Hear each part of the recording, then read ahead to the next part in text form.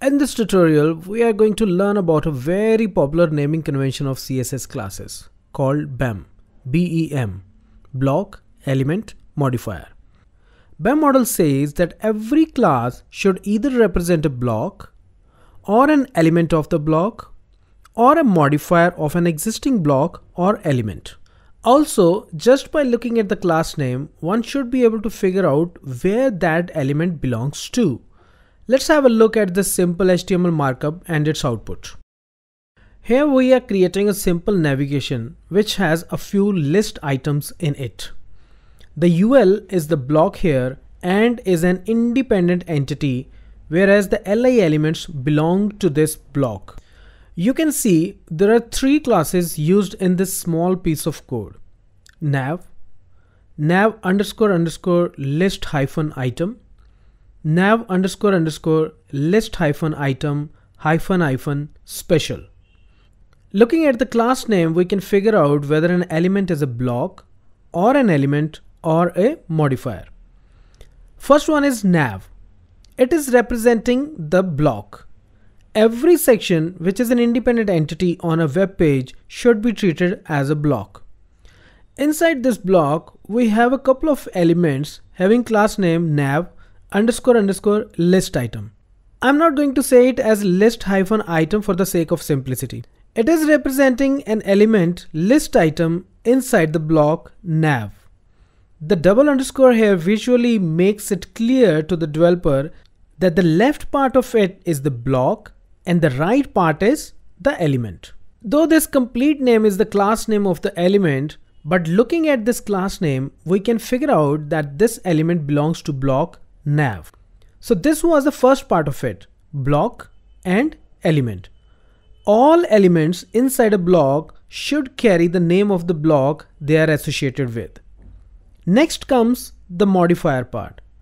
You must have faced this challenge very frequently in your projects that you need similar elements with minor differences. For example, in our code, the third list item needs slightly different styles, while rest of the styles should be same as that of the other list items. This can be achieved by adding a modifier class which carries only the additional styles to be applied on the element.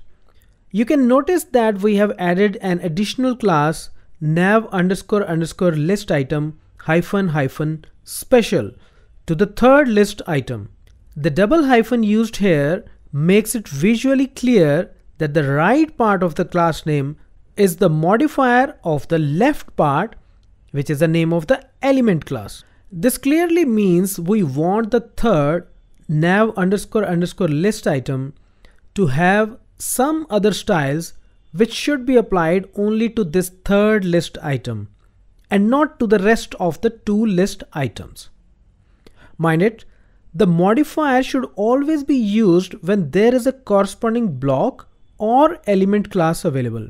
For example, the nav underscore list item hyphen special class should not be used for an element if there is no nav underscore list item class applied on it.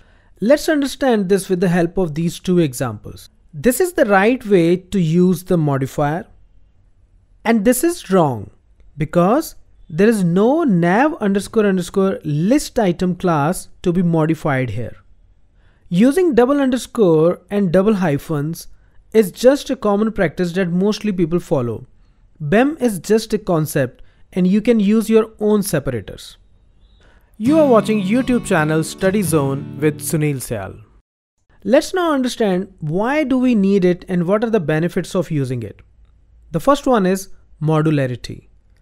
As every independent section of the web page is treated as a block, writing markup using BEM methodology brings modularity in the CSS files. The styles written for one block will not collide with the styles of any other block. Hence, it allows multiple teams to work on different components of a web page simultaneously because of the reduced complexity and no overlapping of the styles. The next, debugging. Looking at a class name, we can figure out where it belongs to. Is it a block or an element or a modifier? If it is an element, which block it belongs to. If it is a modifier, it must tell about its corresponding element and block. Hence, locating the issues is quite easy. Also, the fixes stay local to a block and hence it reduces the regression impact as well. The best one is fast parsing.